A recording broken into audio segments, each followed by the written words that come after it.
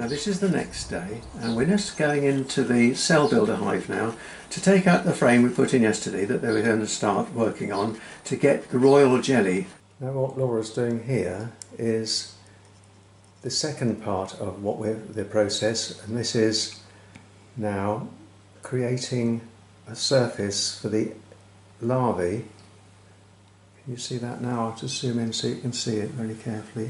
This is called a Chinese grafting tool, and that is royal jelly on there. That's the royal jelly that you can get in creams, etc., which is so expensive. So we're just going into the cells now and having a look in the cell and pulling out royal jelly and putting some of it into each one of these little cups. This will make it much easier to then transplant the larvae into the cup. And then each one of these cups we're going to put back the frame into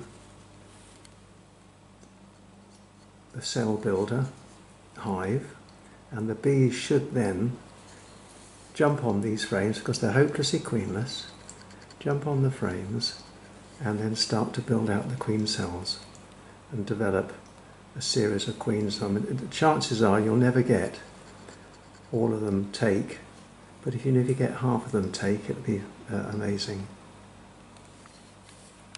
We're just looking into the cell now, so you can actually see some larvae, and you can see the royal jelly sitting in the cell, hopefully. And then, if I can get any closer for you,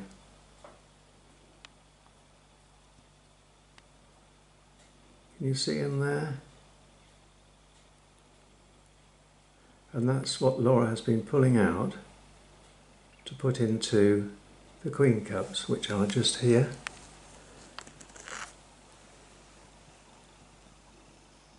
And now in each one of these there's a little blob, you might be able to see it, just a little spot of royal jelly. There we go. So now with the Chinese grafting tool, Laura is now trying to find the best larvae we can find to drop into a queen cup. Very difficult. You need a magnifying glass and this tool. There we go. So let's have a look at this, shall we? Can you see? Here we go. There's a tiny larvae. It's very small, right on the end. There, can you see that? That's it, and that's going to go into this first cup.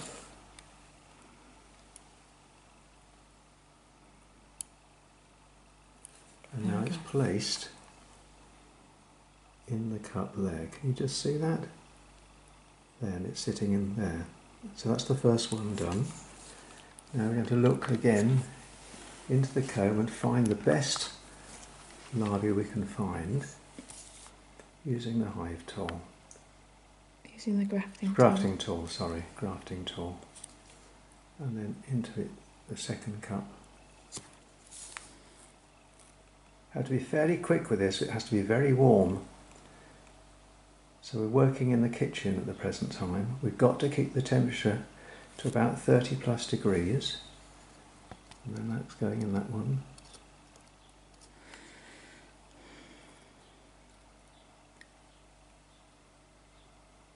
They're so delicate, if you damage them obviously it's no good.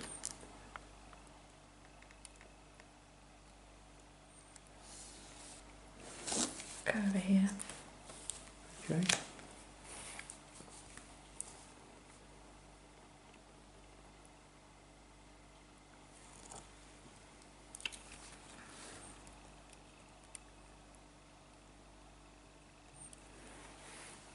These little cups that we're putting them in are called a Jazy Beezy, and they're just ideal, they're right size to make a queen cell.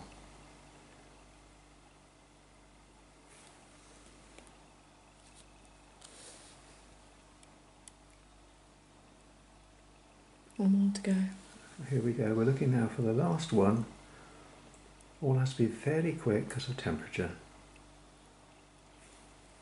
here. That's a very small one. And into the last cup.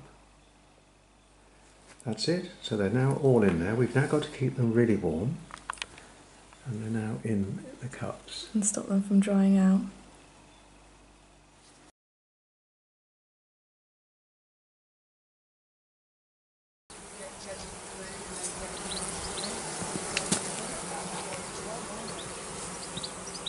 So here we are, there's thousands of bees in here. We're now going to turn this very carefully upside down, and we're going to place this into the hive, and then all the bees should absolutely dive on this and create some amazing, or hopefully amazing, queen cells. So there they go, they're in there now, and we're going to put the pollen pate on the top of them. Like so, and we'll just have to push it down just to make sure.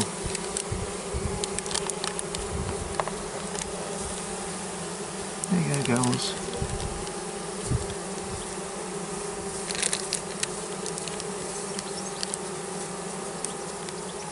And that gives them plenty of pollen now to help them, and they're already working on one of the cells just as I put the lid back on.